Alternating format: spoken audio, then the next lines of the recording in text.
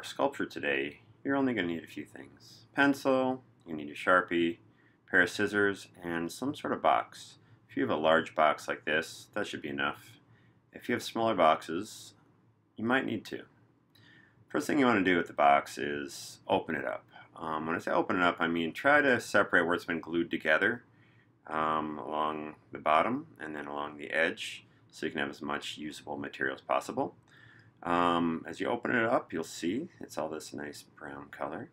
And it's time to get busy cutting some strips. Now if you have a ruler, go ahead and get the ruler out. You're going to need that.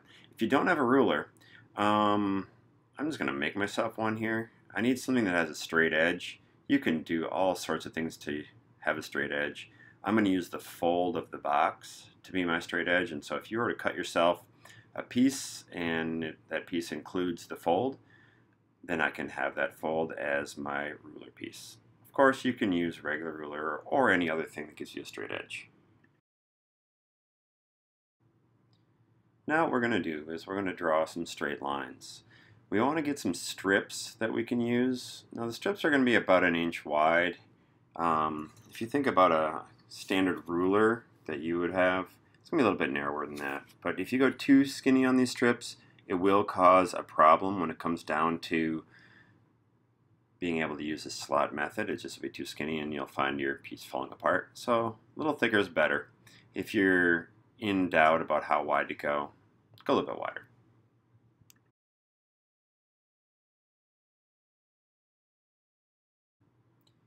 Now we want to get as many strips as possible right now while we're at it, just so that we have them available for our sculpture. So use all the space that you can to get as many strips as you can. Once all your lines have been cut, you can cut off all the extra parts that you're not going to need, and then start cutting your strips into individual strips.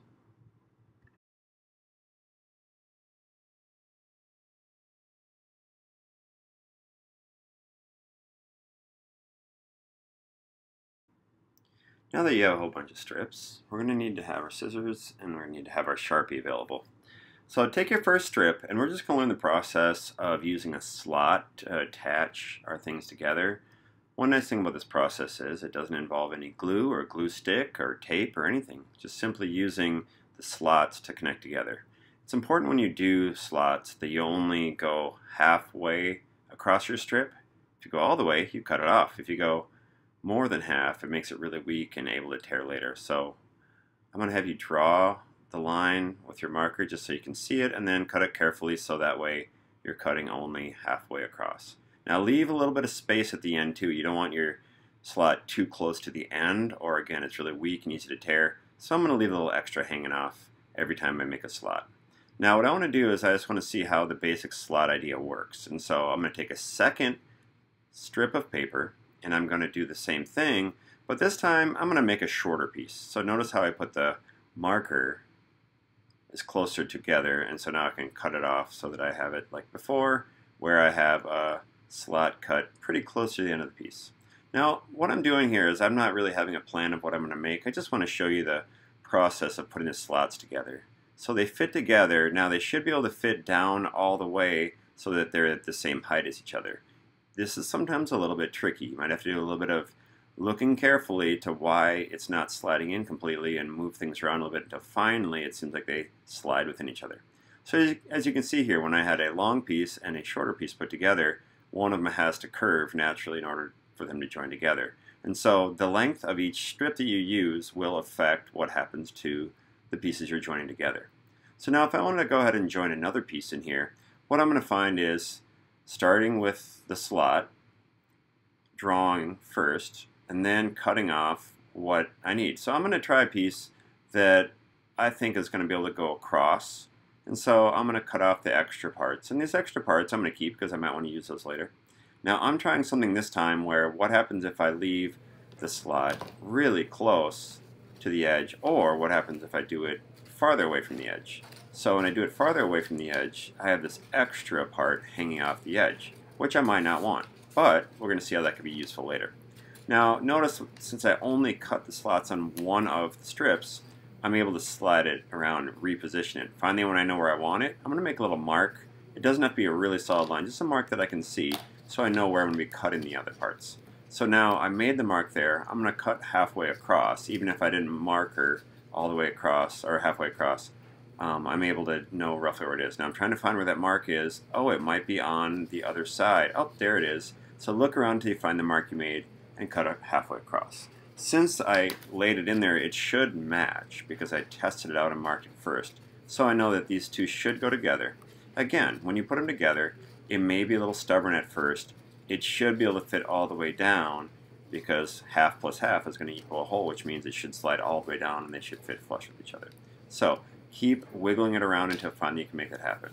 Again, you're seeing I'm joining more than one strip together by bringing in another strip. And so the process I'm doing right now is just showing you just a method of how can I connect them together. I could connect them together with straight lines. I could connect them with curves. If you want to have a nice curve, notice what I'm doing. I'm taking my marker, holding it against my thumb, put the strip in between them, and I just keep pulling and pulling. In the process, it's going to bend your paper. So if you want to have nicer curves that don't fold on you but stay curved, that's one method that does work. Try it out. What I'm going to do now is I'm going to try to, again, the process, since I don't know exactly where to mark both pieces, I'm going to mark only the first piece, cut the first piece, and then I'm going to try it out. I'm going to position it where it needs to go, and then once it's positioned where it needs to go, I'll be able to mark the other piece, and we'll be good to go. Okay, after that strip has the two slots cut into it, I can position it on here and see what I think. This is the time I can move it around and try different spots, and when I finally find a spot that I like, make a little mark so you know where the cut is going to happen. Now I'll go find those spots. There's a line. Again, your mark may not be a perfect mark. It just needs to tell you roughly where it is, and then cut it halfway across. I always cut halfway. If you go less than halfway, it's not going to go all the way down. If you go more than halfway, there's a potential it's going to be very weak and start coming apart on you. So again, wiggle and wiggle, try to move the pieces around until finally they fit within each other. This is the part where sculptors really get used to using their hands and looking carefully at what they're working with to make things work. It's a very hands-on process. And so what I'm going to do now is I'm just going to keep adding more and more strips, seeing how I can join 2 together, how I could join 3 together, how I could join 4 together. And so right now I'm just learning a process. I'm learning how I can make slots, cut the slots, join the slots together, and build up a piece this way. Now right now I don't have a plan in terms of what this is going to look like. I'm just working with it in a very non-objective way, just looking at different lines, different spaces that get made, the different shapes that get formed, and in other words, I'm just experimenting and seeing what are different things I could do. Now, certainly this is one way an artist can work and say, I'm just going to see where it leads me. And then the other way to go is to have a plan in the beginning of, I want it to look like a certain thing. And so, right now, I suggest that you start by just experimenting without a big plan, because you need to understand how to use the materials before you go any farther with it. And so, I'm going to keep creating here, where I'm just adding things together, and we're going to see what happens. Alright, let me go ahead and speed things up. What I'm continuing to do is trying to go across and connect 2 strips together, sometimes 3 and sometimes 4. I'm also trying things of continuing curve making by using my marker and pulling along. This time I'm making a loop by making a slot connect to itself, to its own strip, and so that little loop that hangs off there, I'm trying a piece where I'm folding it in half first, and then I'm doing my marks, and then cutting them, because when I do this, now it sticks out like a point. And so, again, it's just trying out some different things.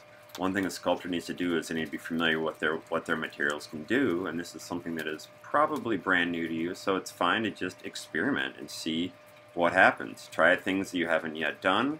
I'm trying out, what if I did another point here, and I notice how I can lay them in different places and see what it looks like. And I'm dealing with where it is, then marking it, then cutting it, and then marking the next ones and cutting it. It's a process that after you do a few of them, you start getting used to, and it starts to make some sense to you.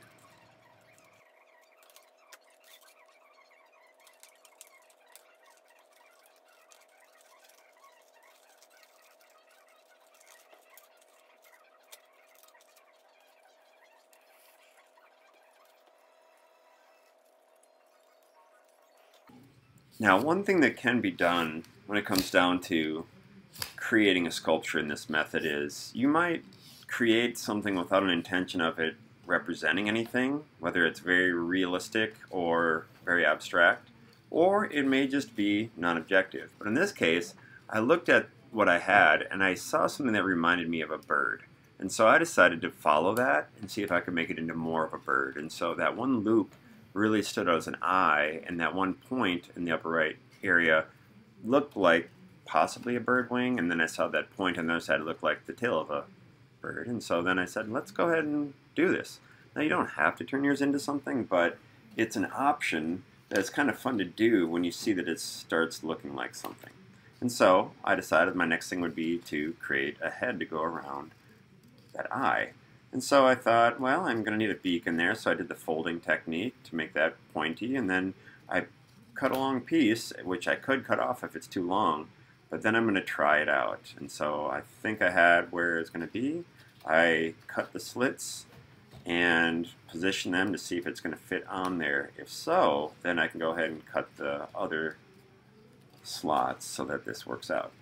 If you ever have a spot where you cut it and you realize that was a bad spot, be careful if you do an edit or a recut really close to that piece. It's going to be really weak there. So you can just leave the cut there and don't worry about it, but then you do want to leave a little distance between where the cut is and your new cut. Now you can see what I was picturing in my head when I saw that eye, and now I have worked a head around it.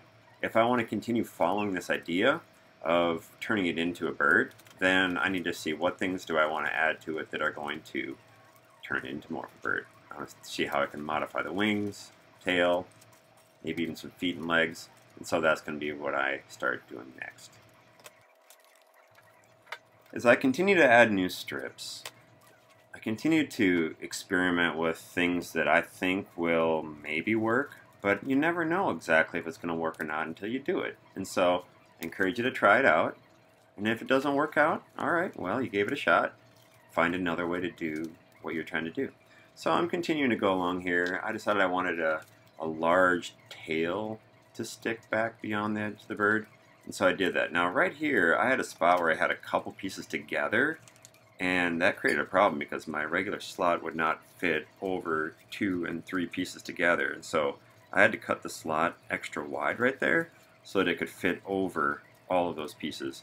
Now putting it on there ended up still being quite a challenge. And so if you're ever going over 2, you might find that it is a lot of work. And so I did make it happen, but it would have been easier just going over 1. So now I have a long piece, but it didn't quite go as far as I wanted, and so I'm going to keep going with it and finding another way to make this work. Now I'm using a double fold. I'm using a fold to create one corner, and I'm creating a second fold on that piece to make a second quarter, and that's really starting to develop what I was shooting for here about having that tail stick back farther. I decided I wanted to make more of a wing show up compared to just that point that's sticking up. And so, again, I don't have too many options here, so I have folding and I have rolling and curving, and I have some different things I can try to make it look kind of bumpier, the way that maybe the ends of the feathers would look on the wing, and so try it out and see. I'm fairly happy with that, but I do see that something's really bothering me about the bottom part, so I'm going to go ahead and fix that. And so this is be like, as I'm trying it, I really want it to pull together, and taping would be a way to go, but I'm trying to do this without any tape, and so I'm going to make a slot somewhere where I can pull it together, and then the slots, as they get joined together now, lock it in. There we go. I'm feeling pretty great about this. So now I want to figure out some feet. With a lot of these things that you may create, no one's going to tell you exactly how to do it. Problem solving is all about seeing that you need to figure out how to do something, and it's up to you to do it. So again, I have folding I can do, some bending, some different things I can experiment and see it. Maybe I get it on the first try, maybe I don't. In this case, I'm pretty happy with it. I have way more strip on there than I need, so I'm going to cut off some of the extra stuff after I'm done. But right now, I just want to see, okay, I like the foot sticking down here, or the claws are bent downward, and I try it out. If it seems like that's going to work, then I lay it in there, and then if so, I'm going to make some marks on the spot on the body that I need to cut the 2 slits. So every time I do this, I make little marks, and then I need to go back and cut those. Cut, cut. At some point, you just need to call it finished, and as I add these feet on here, I look at it and I'm pleased with how it is, and so I think I'm done with my bird.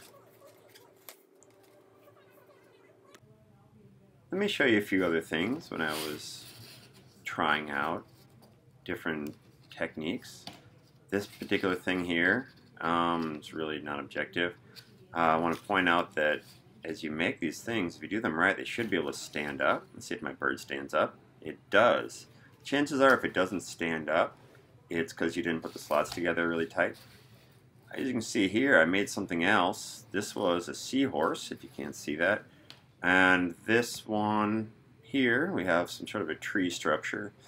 For the seahorse, I had a plan in the beginning to make that, and so I was drawing out a seahorse, and I was trying to see if I could make it to that. When I did the one on the left, I didn't have a plan. I was just putting pieces together. When I made the tree, I honestly didn't have a plan in the beginning. I was just putting pieces together, and then it created some sort of a triangular shape, and it, to me, looked like a tree would work great for it, and I wanted to go after it. Ended up doing something similar to the bird foot to do the trunk of the tree. I have this one. Now you can see how the bird looks when it's 3D or standing up, and we can see the different box showing through. So there's the bird standing up. I hope you really enjoyed this process, whether what you make looks like something, it's very representational, or it doesn't look like anything. It's non-objective and just a bunch of cool lines and shapes. Either way, I hope you really enjoy the process of being a sculptor.